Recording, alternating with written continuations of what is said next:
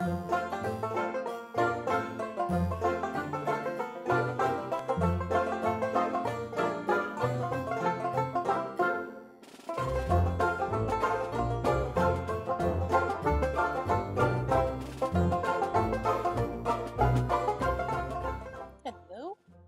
I'm going to cover valleys in this video. The centerfold of the card is a valley. It's a natural valley. Anchoring shapes to the valley make the shapes pop up when you open the card. Valleys are important. So in this video, I'm going to show you how to make multiple valleys away from the center so you can make your card designs more interesting and even give you a little more room to put more shapes on the card. The materials are pretty standard. I use the hot glue gun just for a couple of shapes, but a glue stick works fine for making valleys. So I'm going to start off with the equidistant parallel valleys, and that's where I have two valleys on either side of a mountain. I'm starting off with a piece of paper that's the same size as my card. You don't have to start off with the same size piece of paper, but this is what I like to do. Fold it in half, and then to make your valleys, just fold it in half again. And that will give you, let me just fold this backwards here.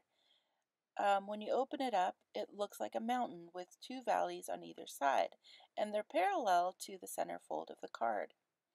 Flip it over and put glue from the edge of the paper to that first crease. Turn it around and do the same thing to the other side.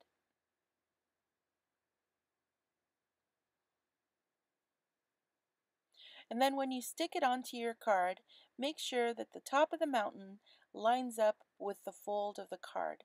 Then push it all down flat and smooth it out. Oh, I have a wrinkle. Let me smooth that out.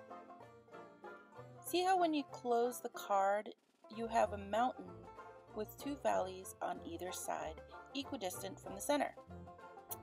Now anchor your shapes to the valley. You can position them anywhere on the valley floor. I'm using a hot glue gun here, but that's due to the shape I'm anchoring, not the valley. I'm only covering valleys in this video. If you want to learn how to make pop-up shapes, check out my other videos on my channel, Square Type.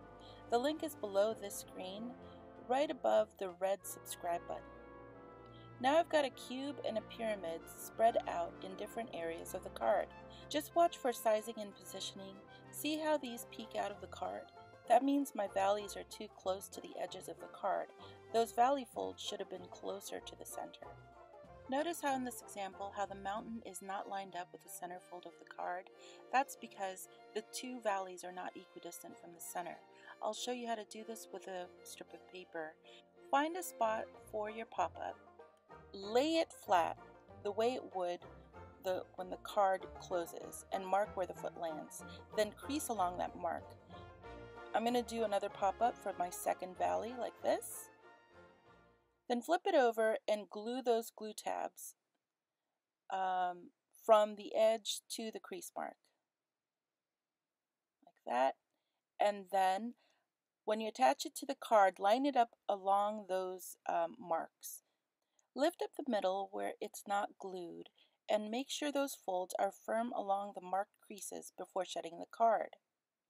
This will naturally make a mountain that is off-center. Just squeeze it from there. Then when you open it up, see how you still have two valleys on either side of a mountain. Now you can anchor your shapes to the valleys. Really useful. If you have a design that requires this, see how simple it is? Okay, lastly, I'll show you the angled valley. Space on a greeting card is limited, so I'll show you the easiest way to make it. Though I used a full sheet of paper that's the same size as my card, you don't have to. You can use a strip. Just fold it in half and take the center fold and bring it over to the side to make whatever size angle you need. I'm going to fold it to here just so you can see it. And then invert that fold so it looks like this on the back. Then when you open it up, it's got a mountain with 3 valleys. Then flip it over and put glue from the edge of the paper to the crease.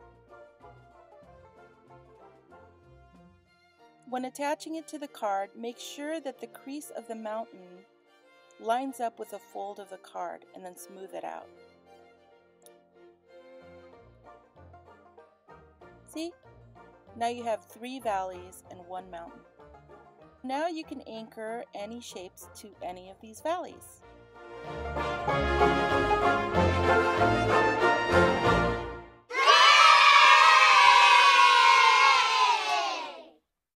Like or dislike this video, leave me a comment, share this video, subscribe to my channel, or check out my other videos on square type.